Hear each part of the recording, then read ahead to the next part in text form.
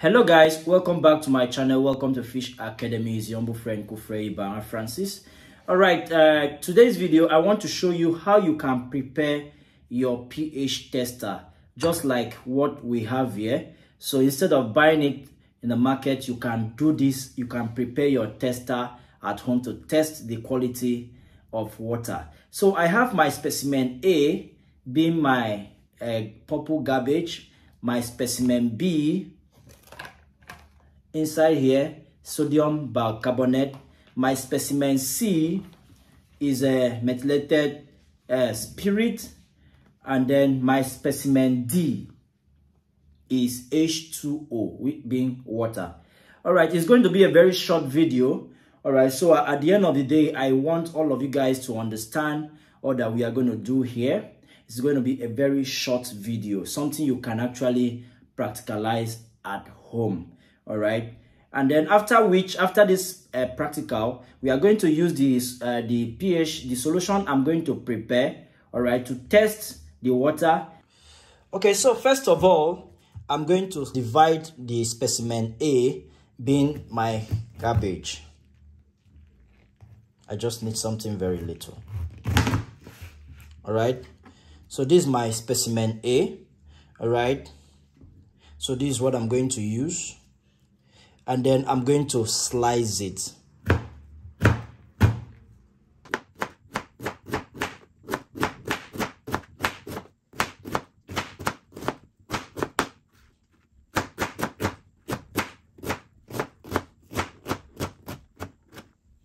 Okay, so then after slicing the purple garbage, I'm going to turn it in here.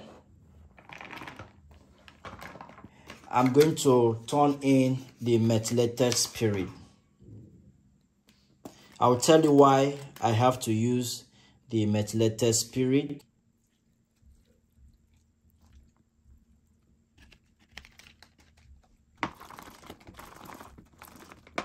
After you've done that, you allow it for some time. So you can use your spoon. You can use your spoon to stir it, to turn it. All right, something is really happening inside, and you are going to see. Without wasting any time, I'm going to filter it. I'm going to filter what we have. Yeah, I'm supposed to still allow it to stay for some time. Yeah, but it's still going to work.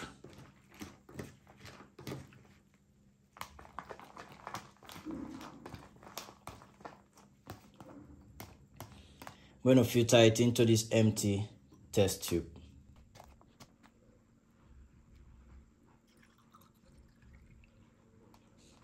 So we still have some left, but I'm going to cover this first. This is what we have this is what we have inside here. What we have, all right, inside the test tube. So we're going to take our specimen D being water. All right, and then so this is ordinary water gotten from the tap, so I'm going to turn some into this. All right, we are going to test the two water.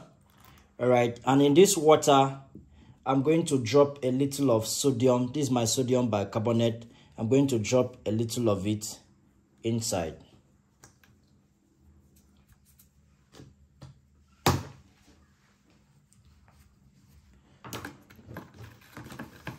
We're going to turn it into another test tube.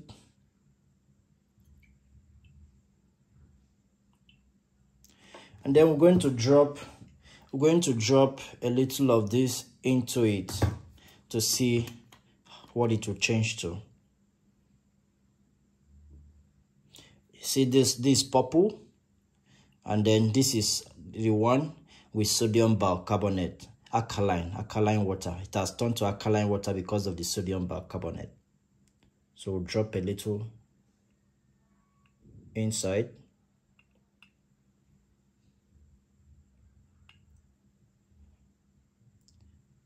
Can you see the color? All right, you can see the color, right? It shows that the water is alkaline. it shows the water is alkaline. So with this, you can actually use this to test the alkalinity of water. Okay, so for our specimen E, being lemon, we are going to see if we can actually use that to reverse this water to acidic.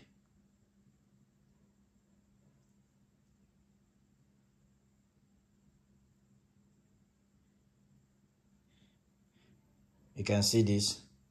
So we're able to use the lemon to reverse this water to how it was. So we're going to test this one that we've not dropped anything into. All right. So I'm going to turn this back. I'm going to turn this one into here. All right. And then I'm going to rinse it with ordinary water. All right. So I'm going to turn this ordinary water in here. And then I'm going to also drop a little of this. If you notice, there is no changes here. Here it is still purple. It is still purple here. All right. So it means that this particular solution that we just prepare can only test the alkalinity of the water, not the acidity of the water. So a lot of you might want to know how long can this stay. So I'm going to keep this. I'm going to keep this, and then I will keep bringing it out so that we can know how long this can actually stay. But I tell you, since it's made of a methylated spirit, it can last for as long as.